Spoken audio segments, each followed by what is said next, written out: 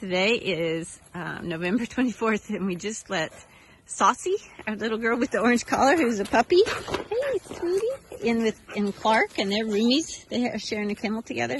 And then we also have Starlight in here, who is our little girl that was shy, but she's doing so much better. She's in the green collar, little tan. She's a little bit older. I think she's 1 or 2 years old.